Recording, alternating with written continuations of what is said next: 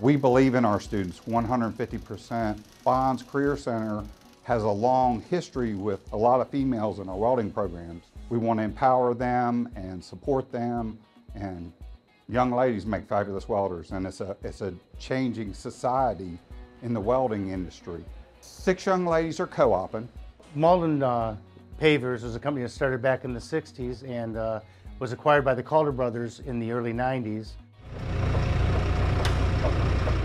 It's a company that has a niche market for paving equipment or just overall construction equipment. You know, about a year and a half ago, our growth was so rapid that we needed to increase our staffing. We wanted to start a mentoring program. We felt obligated to help the community as well and to help build the skilled trade program. I work on the tanks. There's 3 different sections that people work at. You have to work really hard to get this opportunity and just never slow down.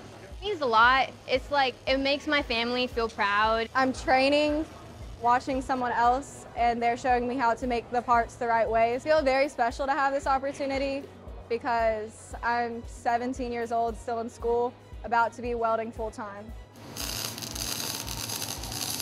My great aunts were welders. If there is a young girl out there who has this feeling, I can't do it, boys always do it better, never give up on yourself. You could do anything that you put your mind to. Just never stop believing in yourself and never quit.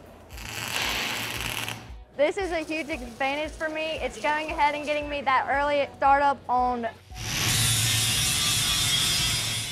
experience. And a bunch of job companies, when you go out, they already want that experience. So me starting this off at high school age, it's going to help me get a better job right out of college. 66% of the plant is from the ages 18 to 26, and we haven't missed a beat. We're doing very well. We're getting talented welders first and foremost, and we're able to provide a pipeline for these young women coming out of school, getting into the industry. Avenues for kids to get certified in programs where they can go out and make very good money. I'm proud of all of them, guys and girls.